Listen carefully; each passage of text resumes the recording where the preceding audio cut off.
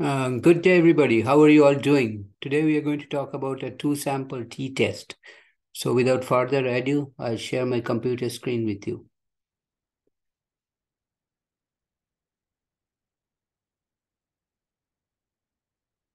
Okay.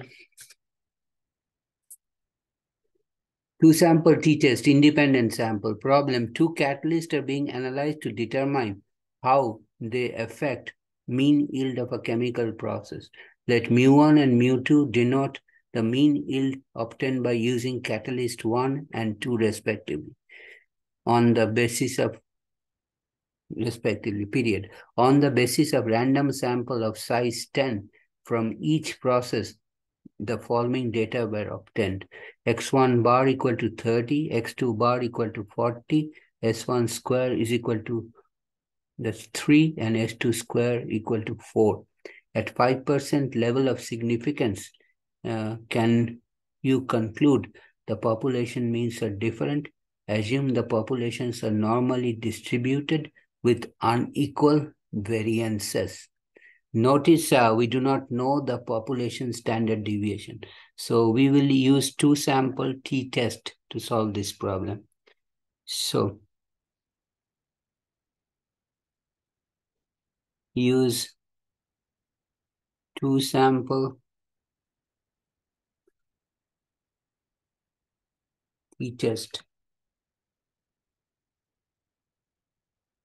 Use TI 84 calculator.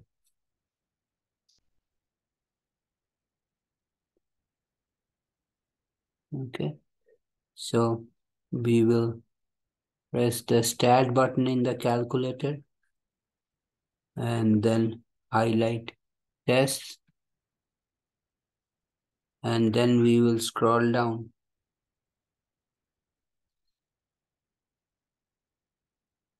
We will scroll down to two-sample t-test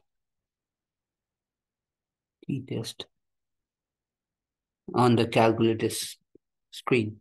Okay, so stat test, and we scroll down to two-sample t-test, not z-test.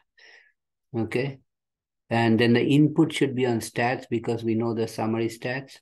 We enter the data. X1 bar is 30, Sx1 is square root of 3, so it's 1.732, N1 is 10, X2 bar is 40, Sx2 is square root of 4, which is 2, N2 is 10, and our alternate hypothesis is mu1 not equal to mu2. So at this point, maybe I should write the null hypothesis is mu1 equal to mu2, and my alternate H sub A is mu1 not equal to mu2. So I'll calculate a test statistic T, which is my test statistic. That means it's a characteristic of the two samples that we have gathered.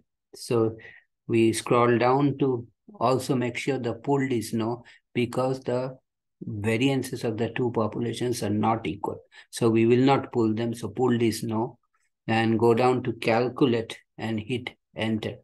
So the test statistic value works out as minus 11.95. 11.95. Okay. So let me write that again so that there is no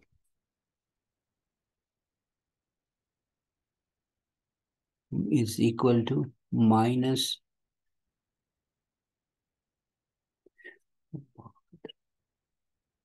Let me erase what I got.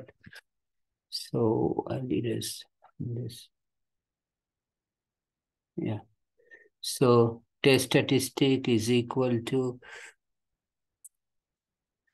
minus, this is the minus sign, 11.95. As you can see from the high negative value or very low negative value of test statistic, it's way in the left tail, and the p-value associated with this test statistic is 6.8 E minus 10. That means it is 0.000000000, and then 6, which is almost equal to 0. Our alpha value is given to us is 0.05. So P is less than alpha. Decision reject 80. Reject 80. So if we reject 80, then our conclusion will be, just give me a minute.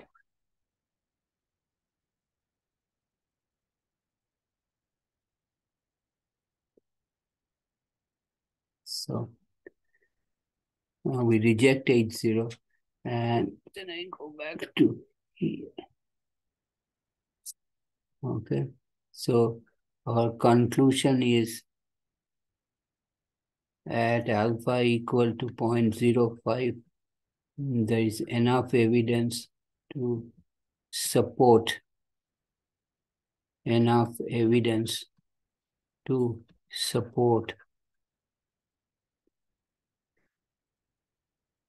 HA, which states mu1 is not equal to mu2. There is another way we can do this test. Okay, so again we press the stat button, test. So I'll just briefly write the steps here. Stat, then highlight test on the top row.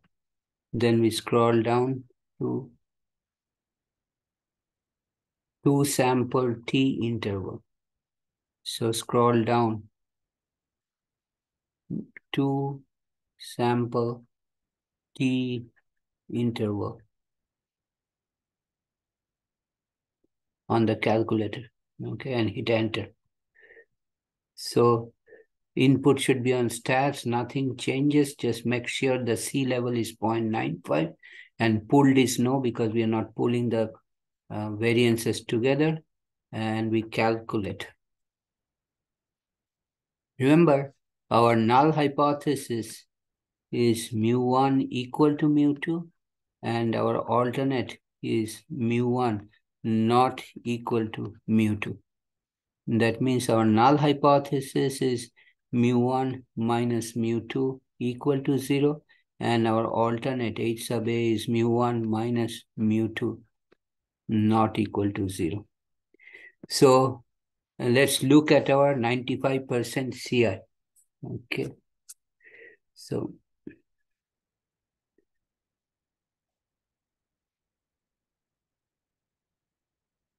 okay.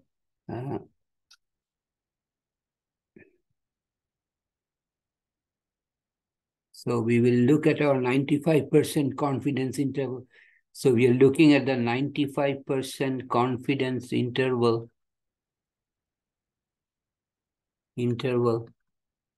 for the difference for mu1 minus difference in two population means. And that interval as given by the 2 sample T interval is minus 11.76, comma, minus 8.24. That means with 95% confidence, we can state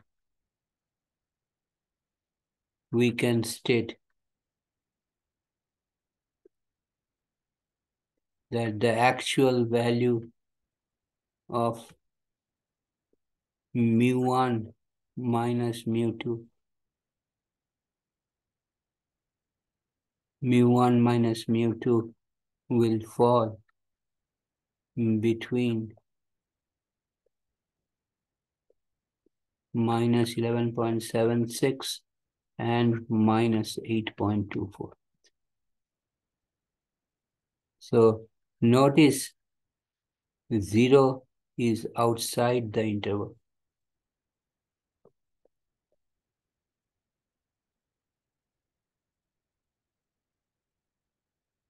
Hence, we can reject H0. So basically, we reach the same decision to reject H0, and